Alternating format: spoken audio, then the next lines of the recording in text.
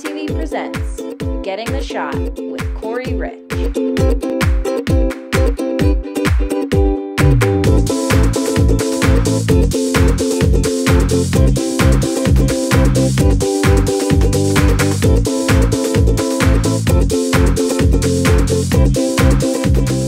Hi, I'm Corey Rich and you're watching Adorama TV.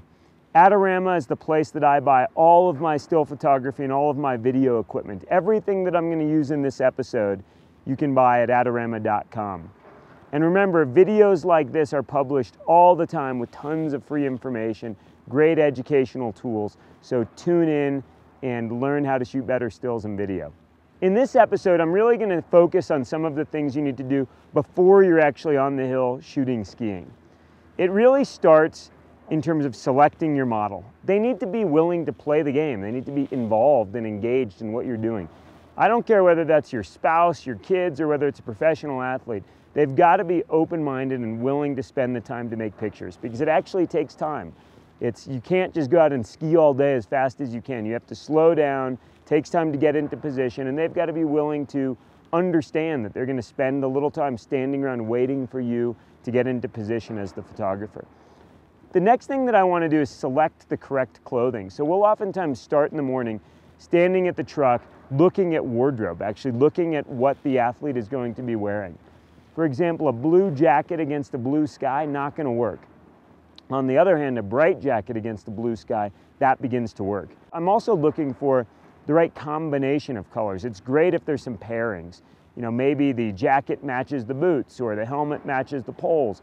Any combination of colors that look like they're in sync, that it was intentional, makes the image a little more aesthetically pleasing. It's just very subconsciously, when you see that photograph, your subject jumps off of the screen at you. That's what you want. You want vibrant colors that really pop.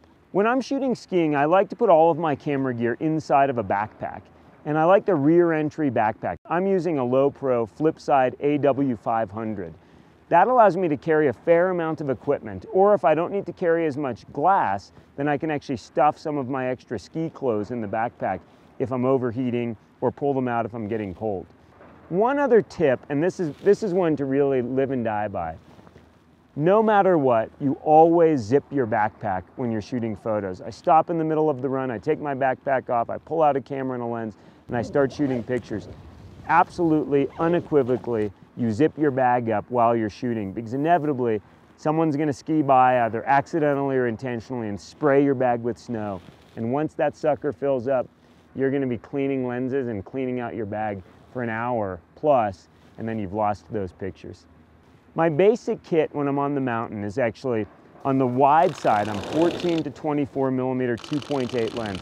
I love that lens. It's an amazing look that the 14 to 24 provides. It allows me to shoot in low light, and I really like the way that it handles the wide angle perspective.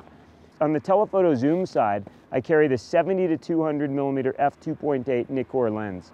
Great lens. It's kind of my go-to lens, actually. I usually leave my camera attached to the 70 to 200, and if I open my backpack, that's the first camera body and lens I'm pulling out to start shooting. If I really want compression, I'll bring the 200 to 400 f4 Nikkor lens. That's a lot of weight to carry around, but it's an incredibly sharp lens and really allows me to suck that background in when I'm trying to work situations or when I can't get very close to the athlete. These days, I'm using the Nikon D4s. The Nikon D4s is sort of the ultimate sports photographer's camera. Amazing autofocus. Once it locks in, it's as though you can't make an out of focus picture. Razor sharp and super fast. Inside the camera, I'm using a CF card. It's the Sandisk Extreme Pro 128 gigabyte card. I'm using such a high capacity card because I don't want to have to change cards once I'm in the field. The other thing that I do before I even leave the car is I put on sunblock. It's really bright out here. You know, the beauty is the snow is reflecting light back up into our face, so it makes for great photography. But the flip side is, for us fair-skinned guys, you really need to lay on the sunblock. And I do it repeatedly. Every couple of hours, I'll put on a pretty heavy-duty sunblock to make sure I'm not getting cooked. I'm also wearing a hat, a ball cap, and the reason I have that ball cap on is to just keep that direct sun out of my face. When it comes to loading the chairlift, one of the things I do is take my backpack off, actually. I ask the neighbor in line next to me, hey, is there a chance I can have an empty space? I have a pretty big backpack. And I'm literally holding the backpack with one hand Usually folks are pretty nice. They'll allow me to have an empty seat. I set the camera bag right down on the seat, stick my poles under my legs, and of course I put the bar down immediately. By having that extra space, it allows me to actually have a platform to work out of. I can literally open the backpack and start manipulating lenses, changing lenses, working with the camera, heck, even shooting pictures. And if I can't actually have that extra space, then I literally put the backpack on my lap. I'm never leaving the backpack on, meaning the straps are never on my shoulders the way I'm wearing it right now. Because of course what you've realized quickly is if you sit down on the chair with the backpack on, you're not really gonna sit down on the chair. You're gonna get pushed right off the chair.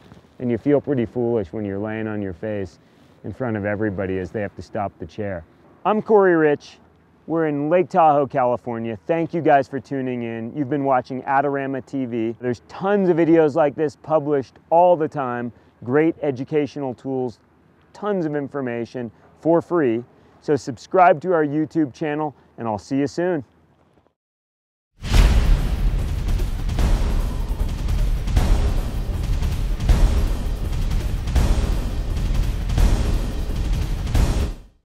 Do you want great looking prints at low cost? Be sure to visit our easy to use online printing service. Adorama Pix has professionals who treat your images with the utmost care that you can count on.